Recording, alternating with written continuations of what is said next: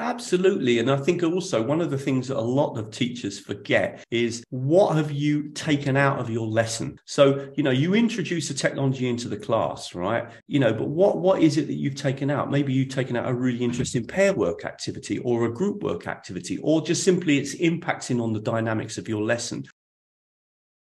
Technology does tend to slow a lesson down. So sometimes when I've observed classes and the teacher's got a really nice dynamic going and there's a certain pace to the lesson, and then suddenly it comes to the tech bit, and then, we have to log on and there's problems, and then suddenly the pace of the lesson changes.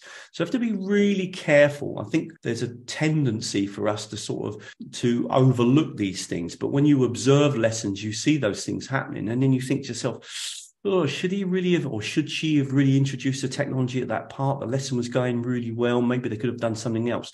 So I'm not trying to dismiss technology outright and say don't use it in the classroom. It's definitely got value, but you do need to think it through very carefully.